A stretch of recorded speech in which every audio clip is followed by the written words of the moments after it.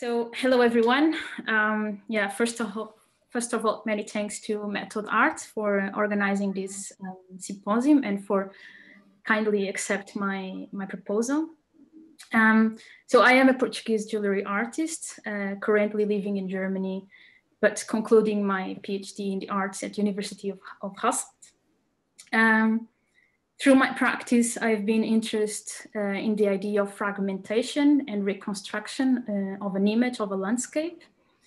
And I do this through jewelry and objects.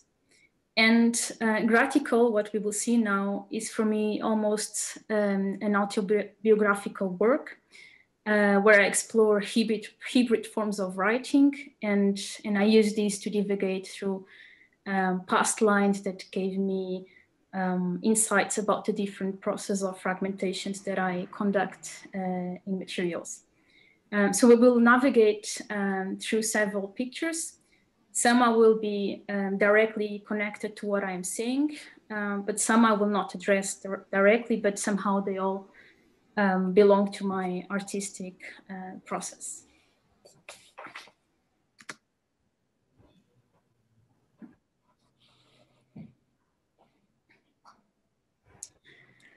One of the particularities of lines that I'm most fascinated with is their capacity to mimic each other in their interconnection. A fault in the land, before is a fault, is a network of smaller fractures.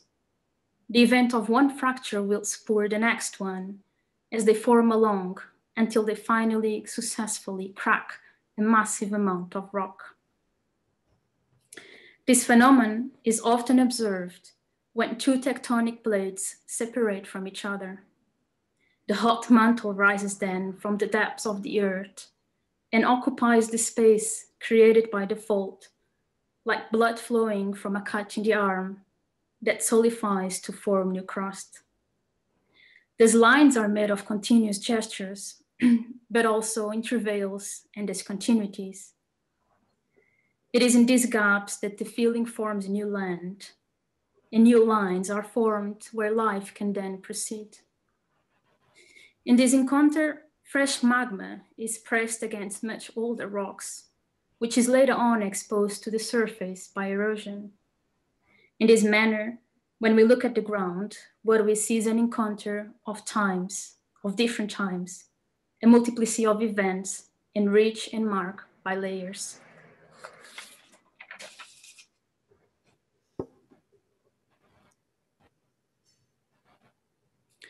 Tagus is the longest river of Iberian Peninsula.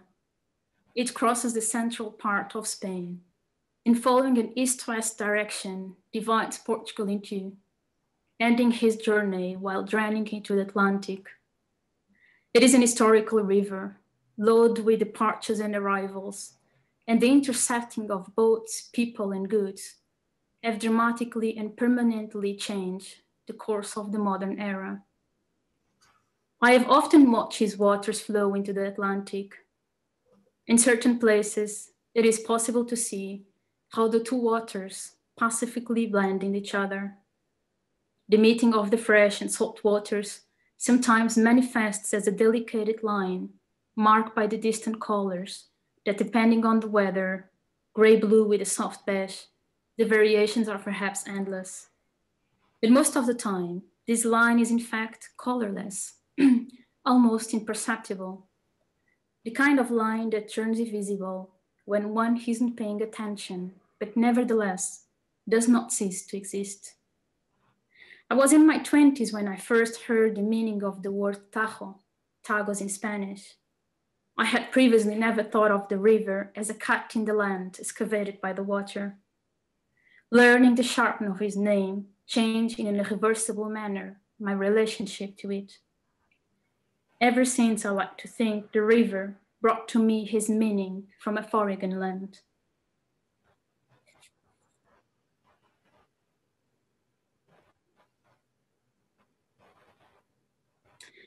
My grandfather lived at that time, the darkness of dictatorship in Portugal between 1933 and 1974. He worked as an economist for a metal casting company in Lisbon. He had thousands of account books where he would fill in with numbers. He died before I was born in a car accident in one of those asphalt lines that cross entire landscapes and cities and often interrupt people's lives. So we unfortunately never met. However, I still have some of those books, some completely filled with his beautiful handwritten numbers, others that had remained empty. I particularly enjoy drawing on the unused books, break through the parallel and perpendicular grids that occupy the entire pages.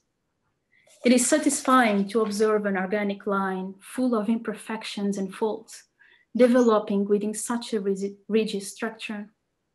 One day, while we met for lunch in the neighborhood of Graça in Lisbon, my father told me that in this company, they cast several pieces of the train lines that were built later on in Africa.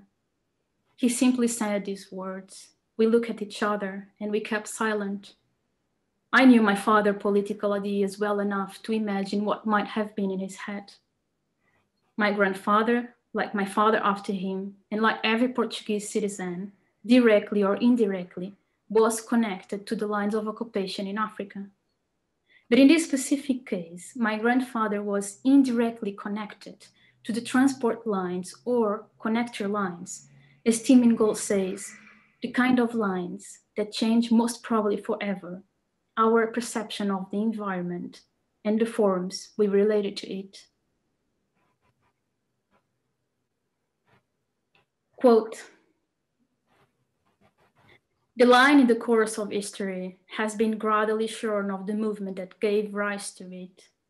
Once the trace of a continuous gesture, the line has been fragmented under the sway of modernity into a succession of points and dots. This fragmentation, as I shall explain, has taken place in the related fields of travel, where wayfaring is replaced by destination-oriented transport, mapping, where the drawn sketch is replaced by the route plan and textuality, where storytelling is replaced by the pre-composed plot. It has also transformed our understanding of place. Once a knot tied from multiple and interlaced strands of movement and growth, it now figures as a node in a static network of connectors. End of quote. Ingold lines.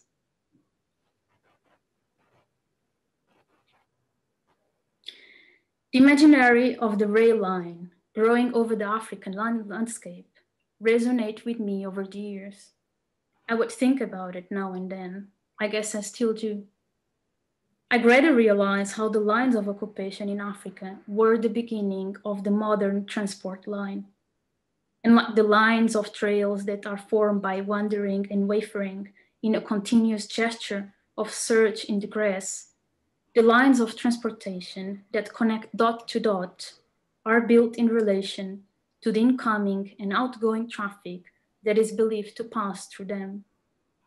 The lines we have created to transport the fruits of extraction become deeply embedded in us and inside of us.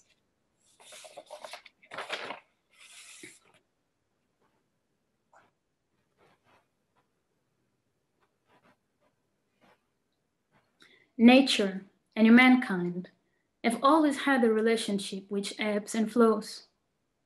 Our fascination with materials, especially those only available elsewhere, has often led us to exploit, destroy, and scramble.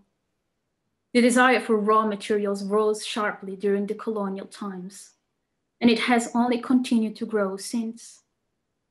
The thrill and the way others felt for rare materials is something that I observed when I arrived in Germany in a very particular place called Idar-Oberstein.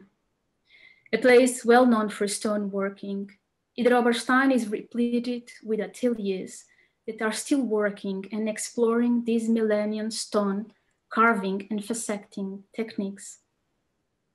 Until the 18th century, the area was a source for agate and jasper.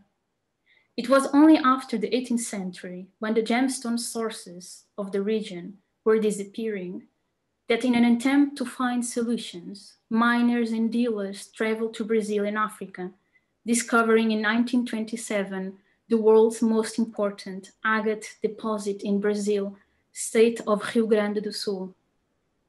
Around 1834, the first delivery of agate from Rio Grande do Sul were shipped to Idar-Oberstein.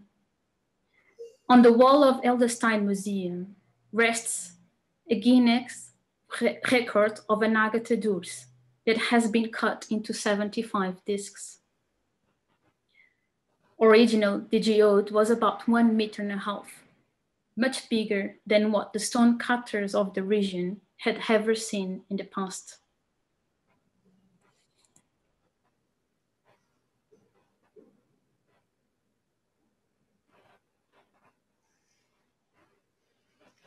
Currently, a much more substantial variety of gemstones can be found in the shops of Idar-Oberstein. Rose quartz from Brazil, jaspis from India, amethyst from Uruguay, ametrine from Bolivia, moss agate from India, rhyolite from Texas, chalcedon from South Africa, dolomites jaspis from Mexico, aventurine from India, Tagarai from Australia, malachite from Congo, turquoise from China, lapis lazuli from Afghanistan, chrysocolle from Peru, rhyochrosite from Argentina, sodalite from Namibia, sapphire from Sri Lanka, rubies from Kenya, tanzanite from Tanzania. The list goes on and on.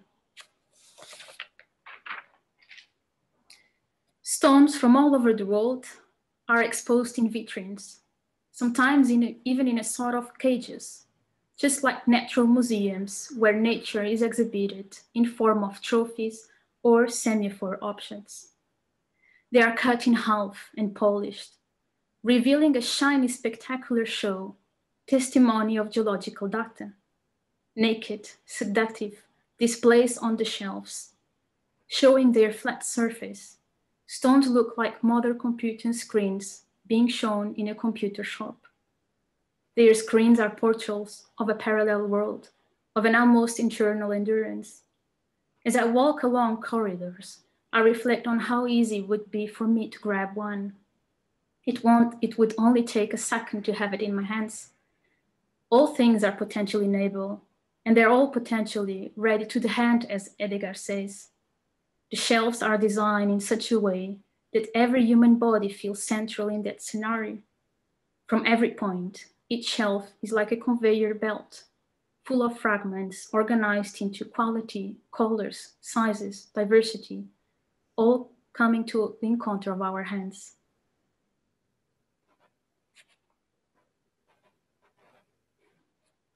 I cut a gemstone apart, and I was instantly awed by the beauty that I found inside. But the cut seemed almost as an act of aggression, as if I was cutting the road, as if I, with a diamond saw, was making a highway in the landscape, or a train line, crossing lands and tearing apart a sort of cosmic matrix made of infinitesimal connections. How could I split apart such an image, imprinting the gemstone through complex crystallization process, and in a reversible manner change the initial event? When I read Roger Caillois in The Writing of the Stones, 1970, for the first time, I could relate it to him because I have observed stones and gemstones from the inside. He suggested that once a stone is open, a world of ideas is accessed, providing incredible similarities between the outside world and the inner world of a gemstone. Their concealment often looks like landscapes, mountains, rivers, skies, stars, or sometimes even cities in ruins with fantastic heroes. Within this research, he was persuaded to think that human invention is only a development of data inherent in things, including minerals and stones, which contain inside a form of calligraphy. He knew that the world is finite, that things repeat, combine, and overlap, creating recognizable patterns in diverse environments. He knew that every surface holds the potential to enter into other dimensions, and that the world is nothing more than a constant inside and outside, repeated at different scales in a fractalized and intimate relationship.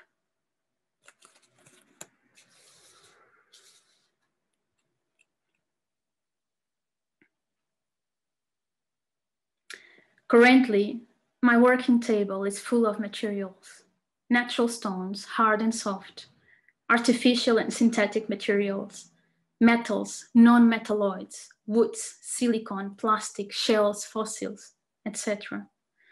Some were found and I have kept their original form. Some I have manipulated. A collection of fragments that has been brought together over the past 10 years while I have been exploring the landscape of Utsrook and the gemstone shops of Ida Roberstein.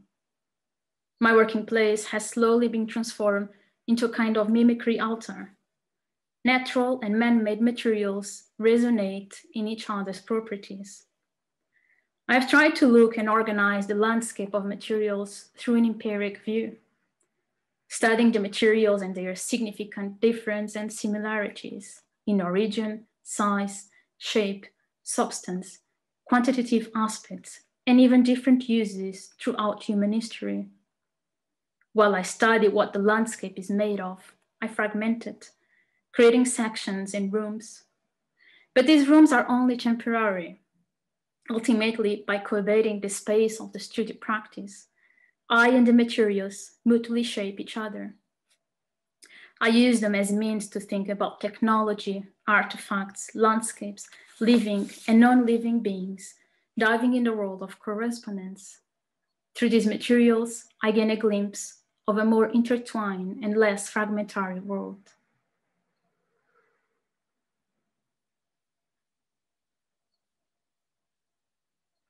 I found this picture a few days my father had passed away in the hospital in 2014.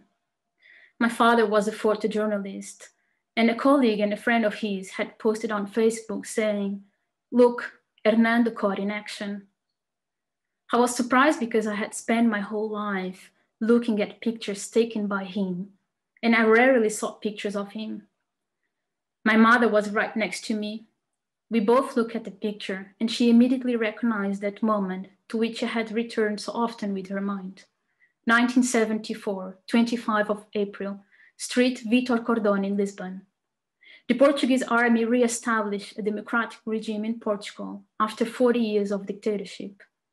We recognized my father in the middle of the street carrying a camera, and she proceeds telling me she was there too.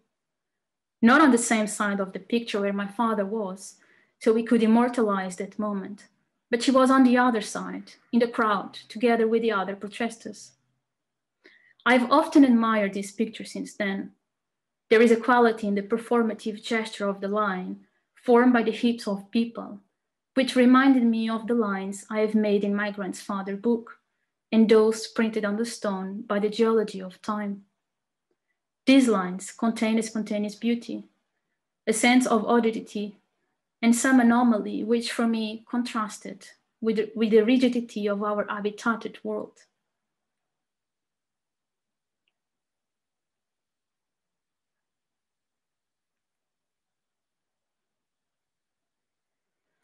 It was only years later, in 2017, while I began my doctoral research in the arts, that I realized how the registration process of the lines that I incorporated in my grandfather's book was fundamentally different to the process of mapping the earth. Here, in an opposite movement, a grid of geometrical lines of latitude and longitude, called Graticule, were implemented in order to project the earth onto a flat surface, finding in this way suitable forms to compartmentalize space so it could be better defined and measured. I gradually understood how the way we deal with space and time is intrinsically connected with the way we handle materials in our hands. I've come to realize how the very essence of perception is movement. It is only because we scan the terrain of events and objects, moving from nearby towards the distance, that we can perceive them.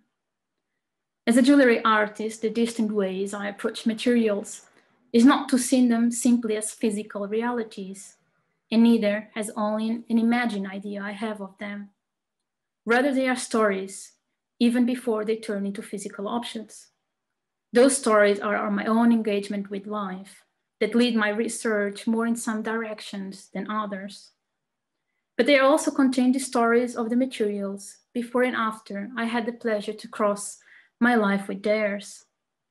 The lines, the cuts, and the fractures I make in materials are in this way an inquiry to the matter, meant to transverse their physicality, to connect in a broader sense with the surroundings. They are the result of an embodied activity that is habitat by space and practice. While I cut, saw, break, and bring materials together, my gestures carry a sort of muscular conscience tied up by the lines I do and turn to be while wavering around in a process of care and knowing.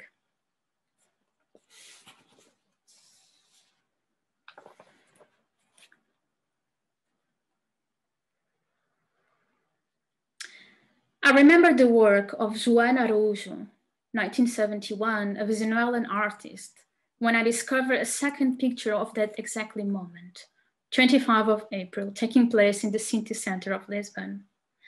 Araújo has done an exhibition called Los Jardines que se bifurcan, in English, The Garden of the Forking Paths. The title was stolen from the book of Jorge Luis Borges and related to the labyrinth of references, appropriations that define our creative process. When I placed both pictures of the revolution side by side, I noticed how unbelievable, almost identical they were, and simultaneous, how dissimilar.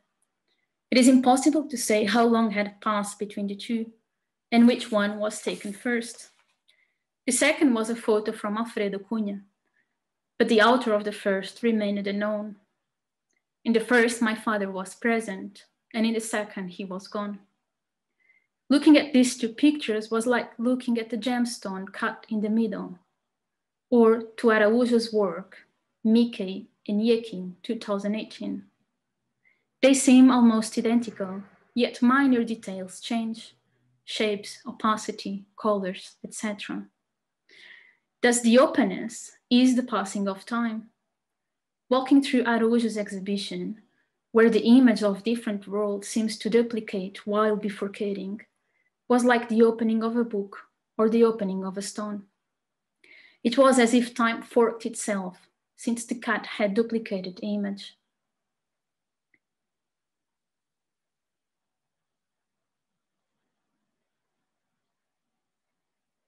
Thus, perhaps the power of the objects that we touch is exactly that they touch us back. We inherit their stories and their lines, inherit their landscapes they have witnessed and they experience, and the stuff they are made of. And in this inhering is a silent inhering, which does not knock on the door, but it moves along like a river or a crack on the stone. Thank you.